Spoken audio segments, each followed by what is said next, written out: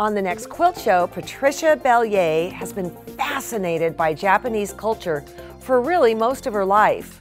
When she discovered Yukata cottons, she found her calling. Patricia will show you just how cool these vintage dyed fabrics with bold motifs are and how you can use them. Plus, if you want to learn how to make designer edges that disappear from the front of the quilt, Patricia shares her secrets. So this was on top, and when I turn it to the back, look at that.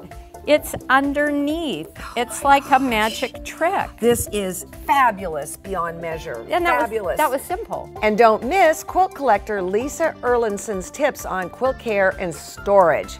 After all, preserving all your hard work will be a treasure for generations.